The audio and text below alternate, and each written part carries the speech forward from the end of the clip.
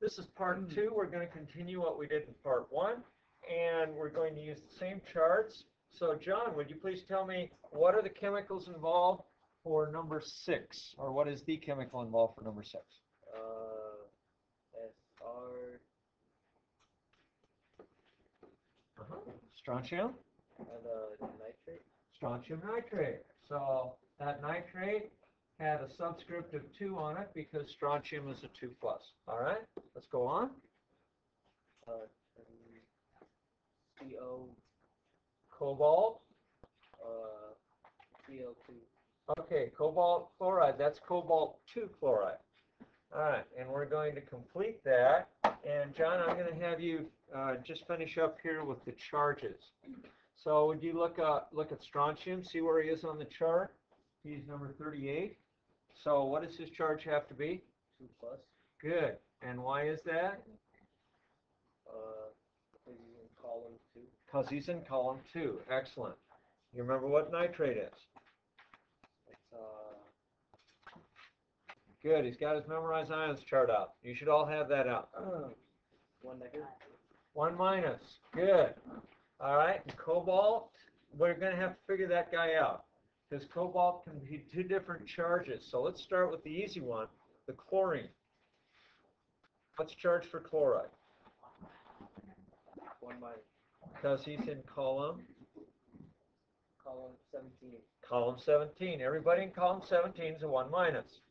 Okay? Now, if there's 2 chlorides and each of them is a 1-, what's our total negative charge? 2-. 2-. And since there's only 1 cobalt, what does his charge have to be? 1. 2. You just told me it's 2-. 2+. It has to be a 2+. Okay, so the 2+ and the 2 minuses, okay, the 2+ for cobalt, all on his own, the 2 negatives, 1 from each chloride, gives us the net 0. Okay? And let's go on, give someone else a chance. Christine, would you help us with this one? Christine's not here. Yes. Tadevik, gosh darn. All right. Which one? Okay, Tadevik, what are we going to have on the other side? Who's our first metal? SR. Strontium, good. Who's strontium going to be with? Cl2. Cl. Now, don't say it that way. Don't say Cl2. In this case, it will work out that way, but how do we know it's Cl2? Because SR is a 2+ charge. Good. And chloride is 1-, so 2 of those chlorides give us the 2 minuses to offset the 2 pluses from the strontium. Okay, and who's our next guy? Cl. Cobalt, and who's he with? NO3. Good, NO3.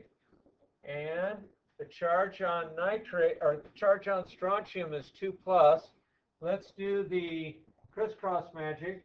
A 2+ for the strontium here, and the nitrate, No, it's or cobalt, Cl. cobalt, oops. Okay. The cobalt was also a 2+, and now cobalt is with the nitrate here, and so when we do the crisscross on that, how many nitrates do we need for 2. 2? Good. Okay? And that gives us a balanced molecule. The strontium chloride is balanced and the nitrate is balanced. Now, I'm not going to balance the equation, which is what we do to get the atoms totaled properly on each side of the equation. We have to have the same number of strontiums on both sides, same number of cobalts on both sides. And by the way, since both the cations, the strontium and the cobalts, and the anions, the nitrate and the chlorides, they all have the same charges. Because of that, when we do the balancing on this, we don't need any coefficients. Okay, it's balanced as it stands. Just a little side note. So I would do this, and that would give us the balancing on this. I'm not going to continue balancing, but I wanted to at least point that out for you. Okay, let's do the next one. See if we can understand that one. Bova. Okay, would you tell us who the chemicals are? Number 7 is? Calcium who? Hydroxide, good. And who's our next guy? Number 11 is silver with nitrate. Okay, and there's no subscripts for nitrate. Nitrate has a subscript as part of the ion, but that's it. Okay, let's work on the charges now, Bola. What is calcium? Because he's on what? Okay, column 2. And hydroxide, you know from memorized ions, is? 1 minus. Good. And silver, you wouldn't know that for sure because he's not in columns 1, 2, 3, 6, or 7. So nitrate is a 1 minus. So silver has to be a 1 plus. Excellent. Okay, good job. Thomas, you're on.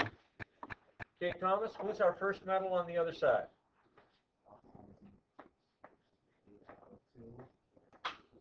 Don't. Oh.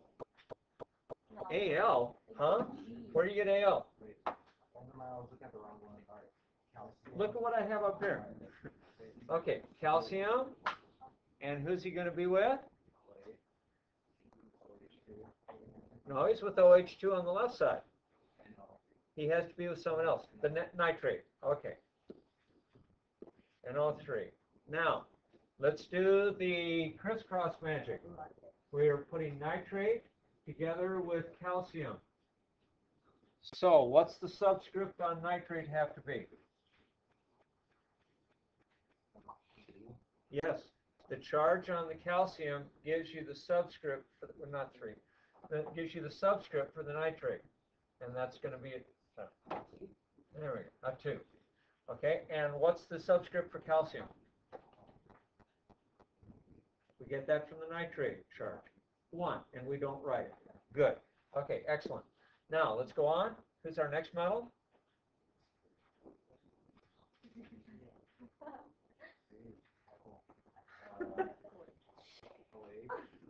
No, next metal. Okay, so silver. And who's silver with on this side? OH, good. Now, look at the charge on silver and the charge on calcium. Whoops, not calcium. We want the charge on hydroxide. Let's get rid of that. Okay, charge on hydroxide. Don't move. And the charge on hydroxide, this guy right here, this hydroxide is 1, and the silver is 1, so no subscripts required. Okay, I've already written the chemicals that we're going to be doing for the last equation, and I'm going to be asking the student a few questions about it. Now, how do we know the charge on aluminum?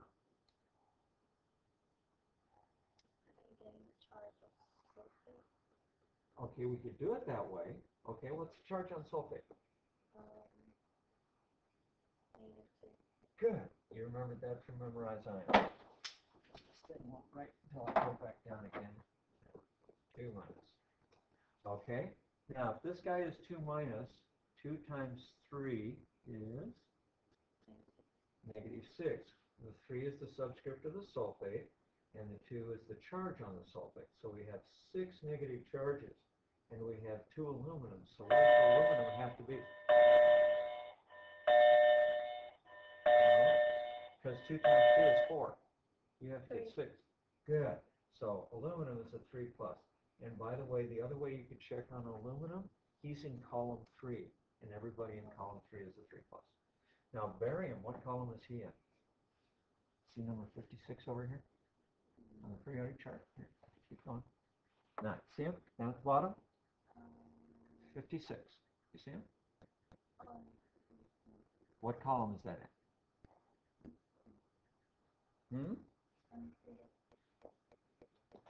Okay, you're right. We got a 2 plus for barium, 2